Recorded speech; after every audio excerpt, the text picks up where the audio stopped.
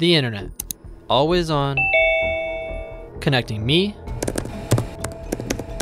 with you and millions of others. We are always operating 2 steps behind because of the way that the internet works. Crimes happening behind closed doors, buried in the depths of the World Wide Web. We rely upon parents, kids, and these companies, the tech companies themselves, to monitor and report things that they become concerned about. A watchful eye, a helpful tip.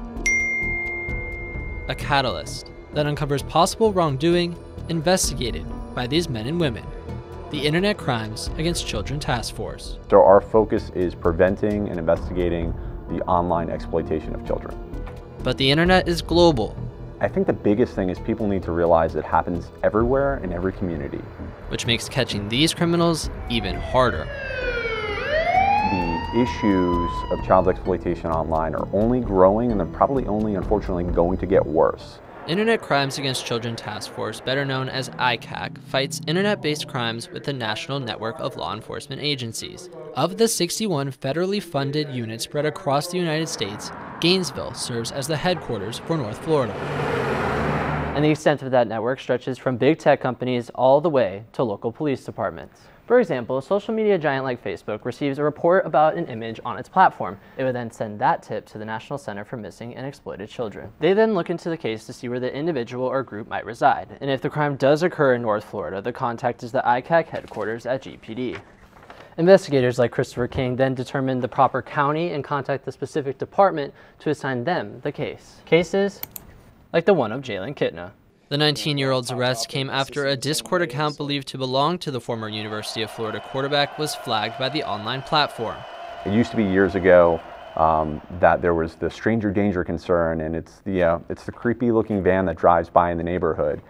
When actuality is that your child has a much and far greater chance of being exploited online than anything happening in person. A statement from the Gainesville Police Department revealed that Kitna believed the images to be legal and that his Discord account was deactivated. It's the latest in an alarming trend for ICAC in North Central Florida. After receiving just under 2,000 tips in 2017, that number has quadrupled in just 5 years, totaling nearly 8,000 tips in 2022. If you wanted to list 5 sites that you're familiar with, I could probably tell you that we've received cyber tips from those providers.